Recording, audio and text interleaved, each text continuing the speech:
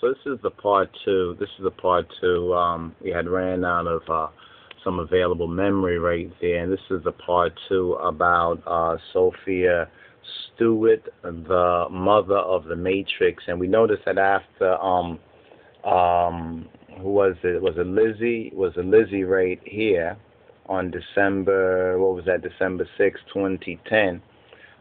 Saying that some of these guys and gals just don't get it, how black copyrights and black rights have been infringed on time and time again, and many who are creative and also with a righteous, independent spirit would know that to be true from experience and from the experience of others. We noticed that after she wrote this right here, nobody responded to rebut the facts about how in the States, let's just go through this right here, because this is to discuss Sophia Stewart, Sister Sophia Stewart right here, the self-professed mother of the Matrix, the creator of both the Matrix idea as well as Terminator.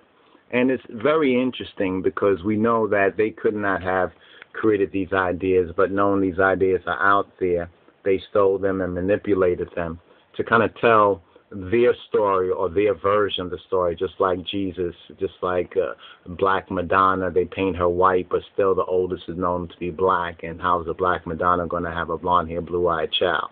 You know what I'm saying?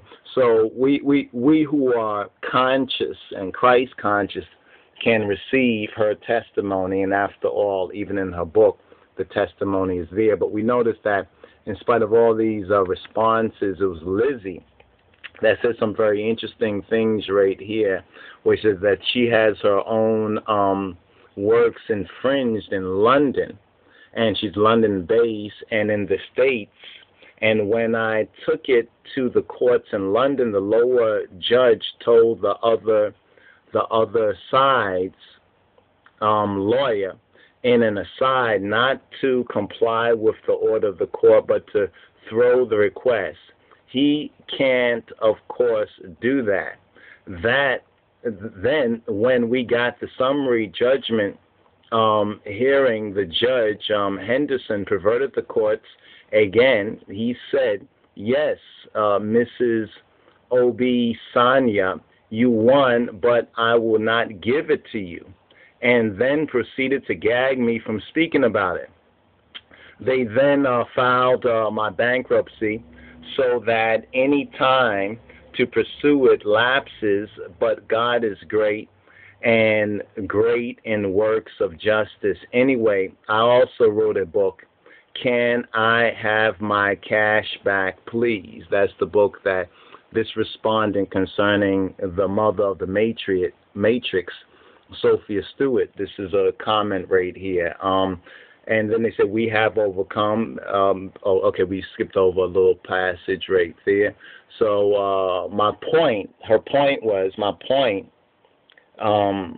this is it still a black versus white? Is that it's still a black versus white issue, not just in the UK, but the States with the 42 USC 1983 code, where black civil rights can be violated by the judge. And in Britain, they have a section 19C of the Race Relations Amendment Act. And those of us who know about black inventions in America, that would really surprise ones and ones if they ever investigate, who really invented what, who really is the creative force, who really has blessed America, this once lost but now found Beta Israel.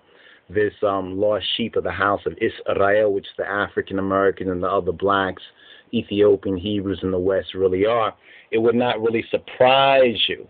Mrs. Sophia Stewart is the mother of the Matrix, and like we said, we have some to add to this, some revelation to add concerning Rastafari, and when you properly interpret the Matrix movie, how it leads and it connects with the half of the story that has not been told until now. So stay tuned. Once again, this is for our sister Sophia Stewart, the mother of the Matrix, and whether ones want to, as they say, believe it or not, once again, to paraphrase this sister's words here, Sister Lizzie, responding to this, where she says, some of you guys, Goyim, just don't get it. The facts are Sophia won, and it's not for the courts to decide as they are out of whack, but for the average man on the streets to do so. She presented her case in the book and copies of copyright registrations, as would be requested in a working court. So we understand about the whole justice or injustice system in Babylon. If one is not awake to that, then they've already taken the so-called blue pill. Big up, sister. Big up to the mother of the Matrix, Sister Sophia Stewart.